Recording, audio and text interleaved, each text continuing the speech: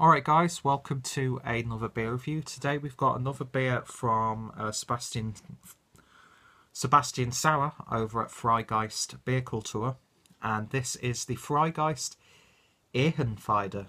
Apologies about the mispronunciation of that to any potential German viewers. And yeah, this is an unfiltered alt beer clocking in at 4.5%, I think that says.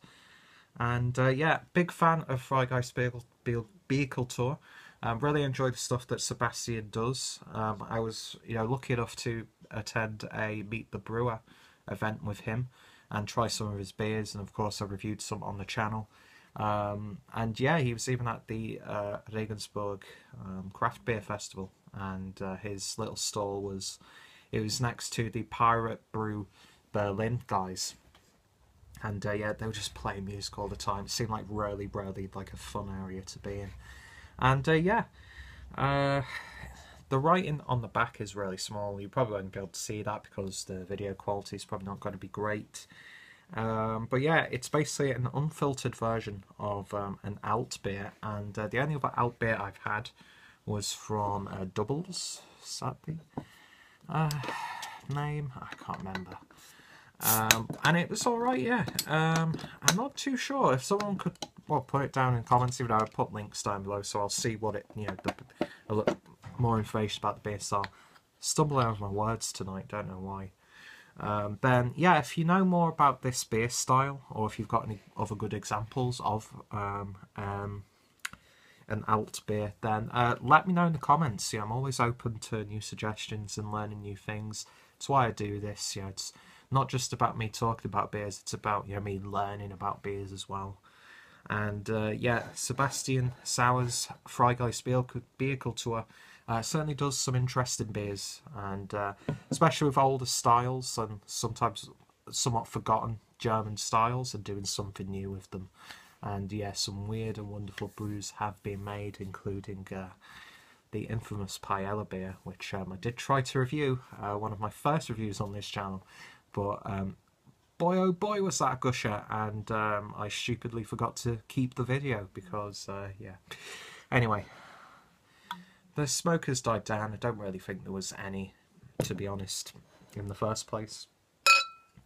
So I'm expecting this to be, rich, rustic, that sort of thing. It's got a nice hiss to it. And my hair is absolutely terrible today. It looks like I've got a toupee on. Who cares? So yeah, I'm expecting a good old-fashioned ale here. It's a nice, really dark copper brown colour. Maybe slight orangey reddy hues in there as well, especially up to the light. And when you hold it up to here, it just looks like a nice deep brown colour. And the beer poured with about 1 finger's worth of off-white head. So yeah, it looks like a good old-fashioned rustic drinking beer. I can't talk today. I do not know what's going on, and in about half an hour or so I'll be doing a live chat with a few beer tubers, so that's going to go down well. Anyway, let's give it a sniff. Surprisingly sweet. I'm getting a bit of ginger in there as well. Then the malts come in, sort of like musky malts. Maybe slight hints of caramel or toffee in there. More on like the burnt side.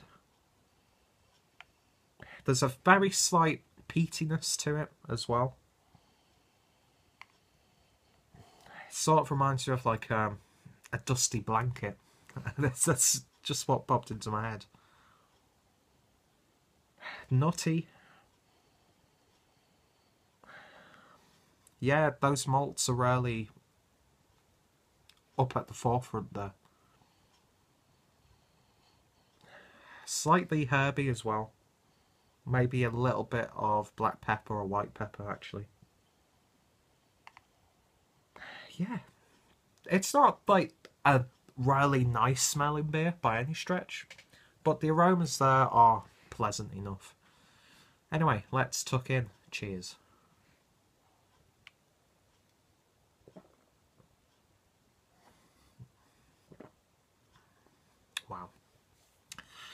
Yeah, it for some reason it reminds me of like older times, times gone by. You know, like a good old fashioned beer. That's what I'm getting from this alt beer. It's got a nice smoky feel to it. Body is rather thin actually. I was expecting it to be a bit more. But it's a little bit on the thin side, not watery or anything like that. The carbonation comes in nicely and works well within that consistency, if that's the right term. But yeah, I'm getting slight charred flavour, combines with like tobacco, leather. Slight leatheriness on the aroma as well.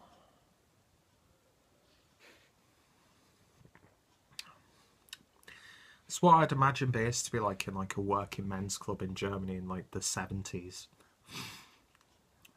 It's definitely got that feeling it's going to put hairs on your chest. But yeah, that's really about it, to be honest. Just like the aroma, you got to drink it and you're not going to be like, this is delicious. But it's pleasant enough. It's not a vibrant beer by any stretch. I wasn't expecting it to be. Even though it's got a lighter mouthfeel, the flavour profile makes it a little bit more heavier. So you're going to take your time with it, maybe. And yeah, a very interesting beer indeed. It's again, I just a few minutes ago reviewed the Lindeman's Kissus, is it called? The one that's Cassus, or Cassis. The one that's with blueberries. Not blueberries, black currants. And that was like, you can't really drink it fast because it's so sweet, it's so like zingy, it like tingles your teeth, that sort of thing. This is completely the opposite. I recently made the mistake of having like a little session on Schlenkerla Rauch beer, and yeah, I wasn't hungover or anything like that, but the flavour profile of that beer, it's just so heavy, it's so rich, it's so warming, that you don't really want to session a beer like this one. And I wouldn't necessarily say sessioning a beer like this would be a good idea either, but it's definitely a nice supper. I say supper as in supping, not supper as in food. And yeah, it's a really nice little beer. Nothing too exceptional. It's not going to wow you or anything like that, but if you want a solid, old-fashioned look into German brewing history, then yeah, this is definitely one to go by, and absolutely love that artwork. For some reason, the labels on these style bottles that Freigeist do remind me of like Doom album covers for some reason, and with like the hand-drawn typography. I love the design throughout Freigeist Bierkultur stuff. I mean, that cap is fantastic. Need to pick up a t-shirt with that on. But yeah, the Ehrenfelder, again, apologies, unfiltered alt beer, yeah, you could definitely get that.